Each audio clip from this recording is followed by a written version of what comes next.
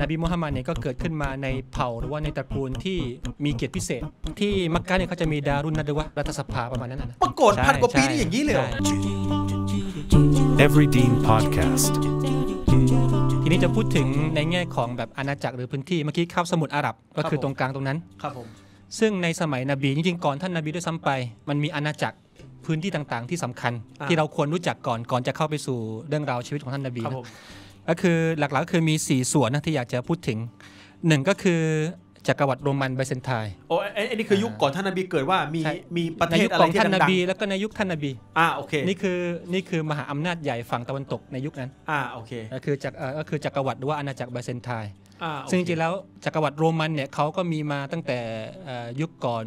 พระเยซูจะเกิดโรมันมีก่อนโรมันใช่โรมันเข้ามาแล้วแต่ว่าโรมันเนี่ยเขามาแตกเป็นโรมันตะวันออกหรือว่าไบเซนไทน์กับโรมันตะวันตกเนี่ยเมื่อประมาณสักคศ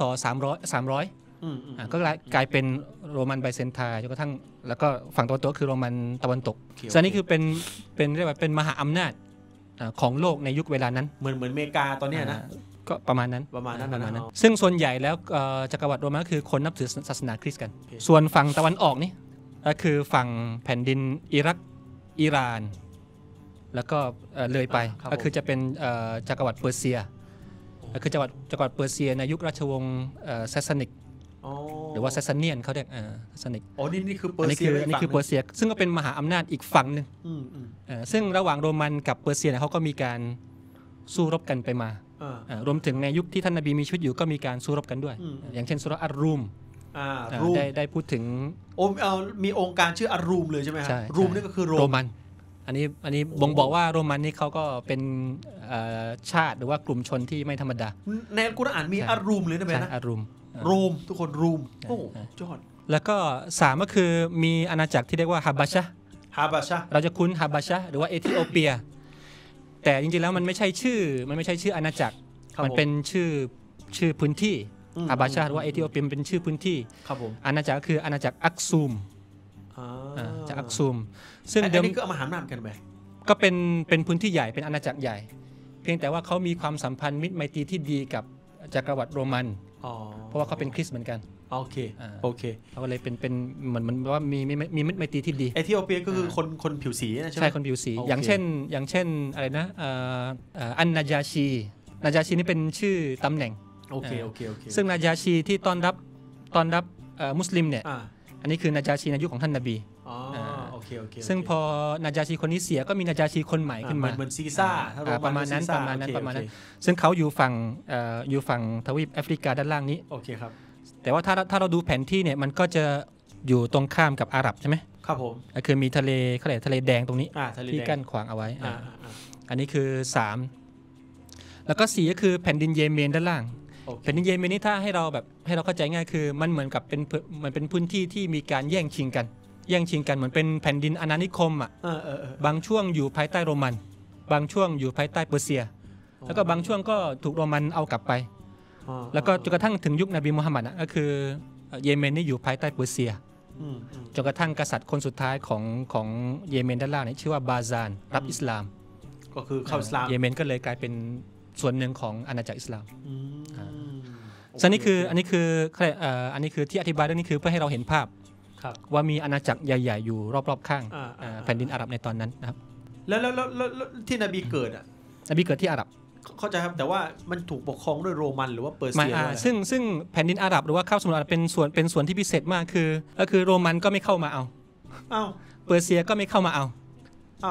เพราะว่าในมุมมองของจักรวรรดิใหญ่เหล่านี้คือเขามองว่าที่นี่ไม่มีอะไรมีแต่ทะเลทรายมีพวกป่าเถื่อนที่พูดไม่รู้เรื่องเท่าไหร่ประมาณนั้นนะแล้วก็โอเคมีกะบะอยู่นิดนึงในมุมมองของเขาก็ไม่เห็นมีความสำคัญอะไรสำหรับเขาเขาก็เลยต้องไปลบเลยก็เลยไม่ได้แย่งชิงกันแสดงว่าเป็นเหมือนข้อดีอย่างหนึ่งของอาหรับเป็นข้อดีอันนึงของชาวอาหรับที่แบบว่าทุกคนก็แบบล่าอาณานิคมกันนะพูดง่ายๆนะทุกคนลูกเบอร์เซียก็ล่าโรมันก็ล่าแต่อาหรับไม่สนใจไม่เอาที่ฮิญาซไม่มีใครเอาแล้วก็ถ้าเรามอ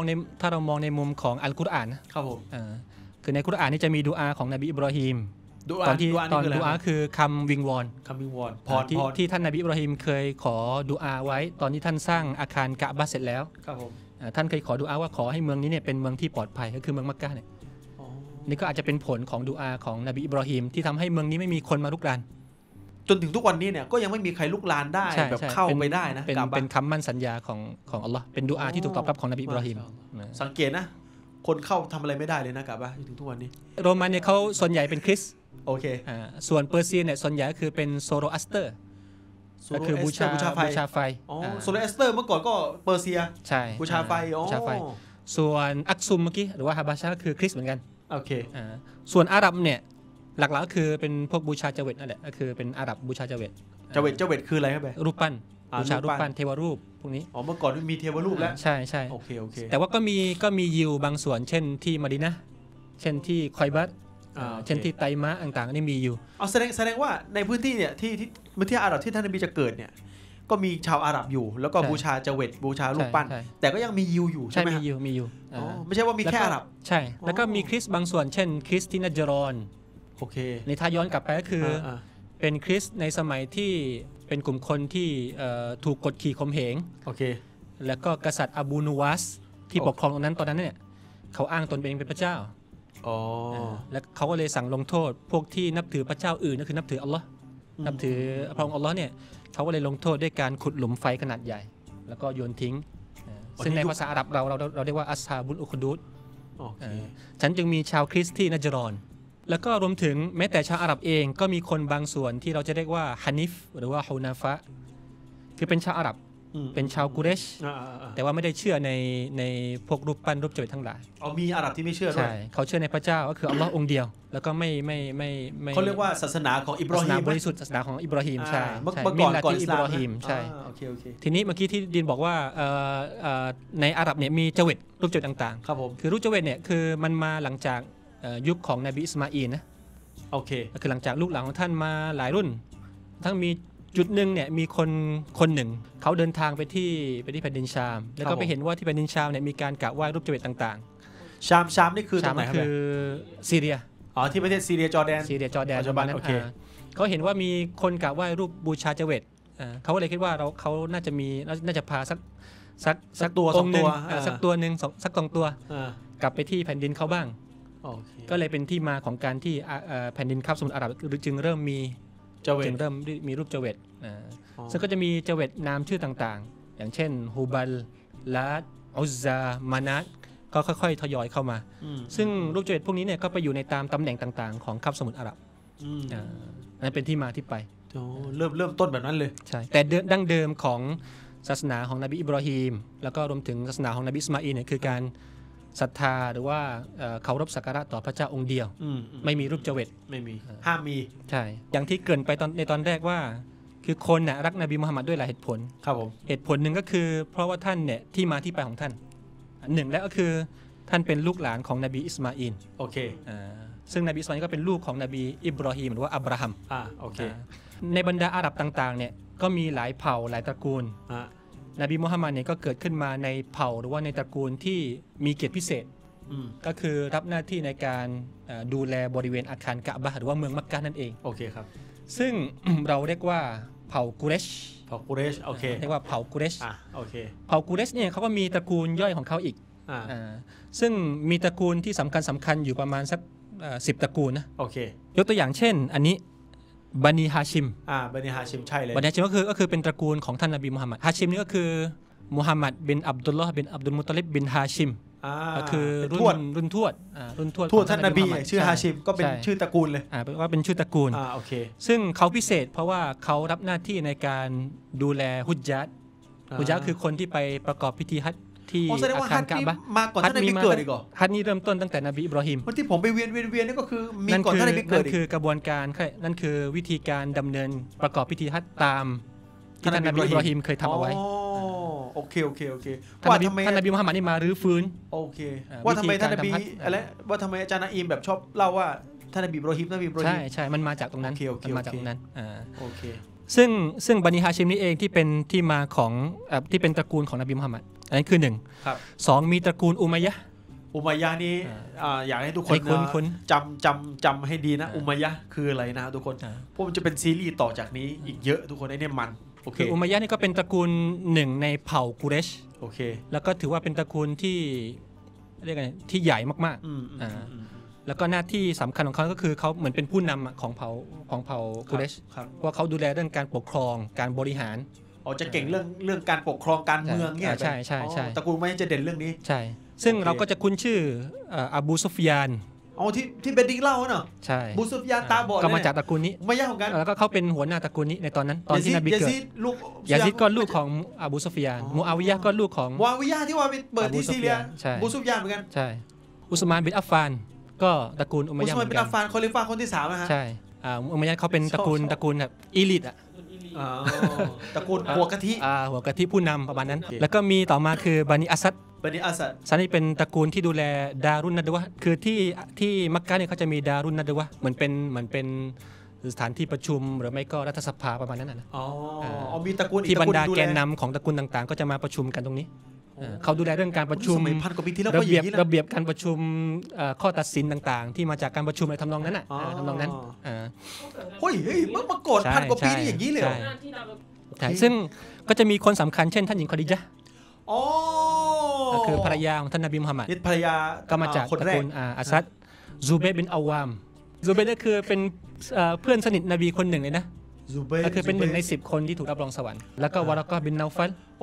วารากะบินนาฟัลก็ใช่ซึ่งเดี๋ยวเราก็จะพูดถึงเขาเหมือนกันคือชื่อพวกนี้มันจะมีส่วนสำคัญในการทำความเข้าใจในหลังจากนี้นะครับโอเคอันนี้เริ่มแล้วนะทุกคน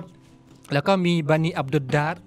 อันนี้ดูแลกะบะห์ก็คือหมายถึงว่ากะบะห์ความสะอาดของกะบะห์การบูรณะการซ่อมแซมการเปลี่ยนผ้าอะไรต่างๆก็คือไม่ใช่ตระกูลฮาชิมนะไม่ใช่ฮาชิมนี่เขาดูแลฮุจญัตดูแลฮุจญัตคนมาทำฮัจญ์คือชาวกุเรชทั้งหมดเนี่ยก็คือเขาดูแลมักกะห์ทั้งหมดโดยรวมแต่เขาแบ่งหน้าที่อีกทีนึงว่าใครจะดูแลอะไรเป็นพิเศษอีกทีนึงก็มีอับดุลดาร์ดูแลกะบะห์นี่คนสำคัญก็คือเช่นซอฮาบะห์คนหนึ่งที่ผมชอบมากเดี๋ยวซอฮาบะห์คือสหายเพื่อนสาวกของท่านนบีมุฮัมมัดคนหนึ่งชื่ออะไรนะมุสอับบินโอไมร์คนนี้เนี่ยเราสามารถพูดได้ว่าเป็นผู้พิชิตมะดีนะห์ก่อนนบีจะอพยพสามารถพูดอย่างนั้นได้แล้วก็มีอุสมานบินตอลฮะอันนี้ไม่ค่อยคุ้นชื่อแต่คนนี้เนี่ยเขาเป็นผู้ดูแลกุญแจกะบะห์มีหน้าที่ประตูกะบะห์คือตระกูลเขาเป็นคนผมรู้สึกว่าณปัจจุบันนะก็เป็นคนตระกูลนี้จริงเหรอเขาเป็นคนตระกูลนี้ตอนนี้ที่ว่ามีคนถือกุญแจกะบะห์เนี่ยเป็นคนตระกูลนี้ตระกูลคนนี้เลยใช่เขาสืบ1,400ใช่เนื่องจากว่าตอนที่นบีไปพิชิตมักกะห์นะก็คือนบีก็เรียกว่าขอกุญแจมาเปิดนบีก็เรียกอุสมานบินตอลฮะมาเปิดแล้วก็นบีก็บอกว่ากุญแจนี่ก็จะอยู่กับตระกูลของอุสมานบินตอลฮะต่อไปฉะนั้นกษัตริย์ต่างๆเวลาจะเข้าไปในกะบะห์ก็ต้องเรียกคนจากตระกูลนี้มากุญแจอยู่ที่เขาเป็นเกียรตินะเป็นเกียรติที่นบีให้เขามาชาอัลลอฮ์แล้วก็มีต่อมานั้น4นะ5ก็คือมีบานีนาฟัลอันนี้ตระกูลนี้เป็นตระกูลดูแลคลังเหมือนเป็นทรัพย์สินกลางของชาวกุเรชประมาณนั้นดูแลเรื่องการเงินกลางสมัย1,000 กว่าปีนี่พี่ประมาณนั้นต่อมาคือ6ก็คือบานีไตยิมไม่ใช่ตามีมอันนี้คนมักจะสลับกันระหว่างไตยิมกับตามีมระหว่างไตมีกับตามีคนจะสลับกันไตยิมนี่ก็คือไตมีก็คือเป็นตระกูลที่ดูแลเรื่องค่าปรับเมื่อเกิดเหตุพิพาทคือเช่นแบบทะเลาะกันแล้วก็มีเรื่องที่ต้องจ่ายค่าปรับอะไรบางอย่างต้องจ่ายกันแล้วกันคือตระกูลนี้จะเข้า